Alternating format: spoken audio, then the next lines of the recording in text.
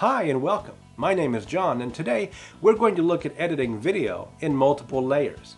Now, this is not a how-to, it's more of a say what. In past conversations I've had with folks interested in video editing, I've discussed some of the more notable differences between the pro-level or semi-pro level video editing applications and the consumer level or entry-level editing programs. One such difference would be that the higher-end applications offer the capability of editing multiple layers of video. In cases where the experience of the entry-level editor has been limited to iMovie or Windows Movie Maker, it may be difficult to understand the concept of multi-layered video editing, or how such a feature can benefit the creative process of editing video. So let's take a quick look at basic video editing with and without layer options. I'm on a Mac, so we'll be comparing iMovie and Final Cut Pro.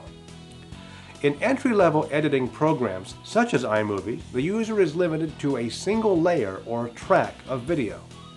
All video content, including the video clips, effects, filters, and titles, are limited to that one track, and each element used in that track must be balanced according to its cohesion or conflict against all the others.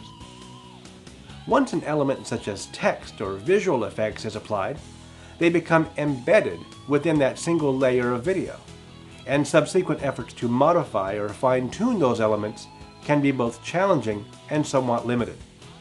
Windows users may consider enhanced entry-level options such as those offered by Pinnacle that include a second video layer within the interface to be used for basic compositing.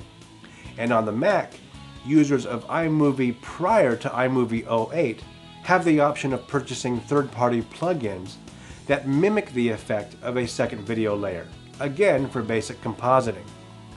But because this enhanced effect is still embedded within the single video layer, its capability is limited, and such plugins are currently not compatible with iMovie 08. When we enter the domain of semi-pro applications like Final Cut Express, or professional level applications like Final Cut Pro, we find an interface that accommodates video layers by the dozens. With a little creative effort and the use of the advanced editing tools that come with these applications, the user is given the technological magic that can take me from here to here to here and even here, even though I've never left my garage. With multiple video layers or tracks, we can add or composite additional video clips, or effects, or titles, backgrounds, or other visual elements. And you can change the dynamics of these elements independently. You can alter the size, shape, position, and appearance of each element within its own layer without affecting the content of the other layers in any way, with basic imaging control of your elements to manipulate the contrast, hue, or opacity, and more advanced controls over color correction, 2D or 3D perspective, and numerous advanced imaging filters, along with the creative potential of multiple video tracks, you are given a great deal of control over every aspect of your video's appearance in ways that entry-level applications simply cannot provide. But all that is for another time and another topic. So that's it for now. Thanks for watching.